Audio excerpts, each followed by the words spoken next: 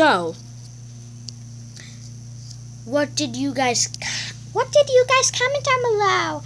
Did you comment that this thing will work, or did you comment that it will not? We will find out in this episode if it does or if it doesn't.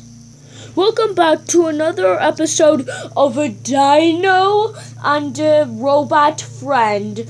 And today we will be finding out if your comments were correct or your comments were false, and if the gerbil will get shrunk back to normal size. I hope you enjoy the whole video.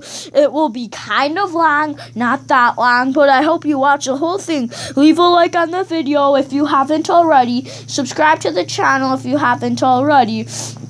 And don't leave a dislike on this video, and watch the other parts of this series if you haven't already. Make sure you watch those parts before you watch this part.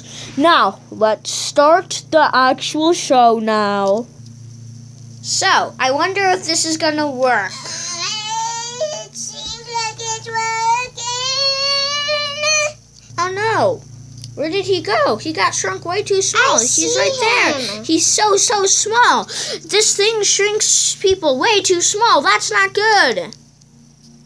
He's super smart. Hey, let's tell him to talk. Talk! Wow, we can't even hear him. Wait a minute.